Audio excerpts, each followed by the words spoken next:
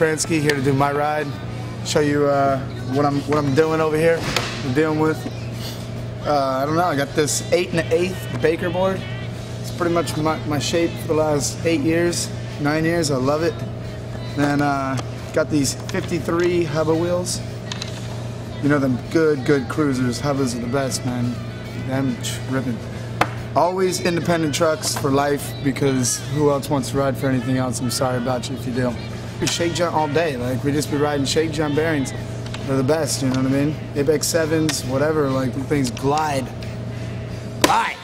Emerica, stickers, commune, this, that, but pretty much, yeah, it's just what it is. Like, all commune clothes, shake jump for life, by the homies, for the homies.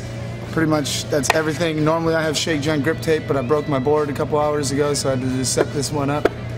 And Emerica shoes. This is my new shoe out right now. Comes out today.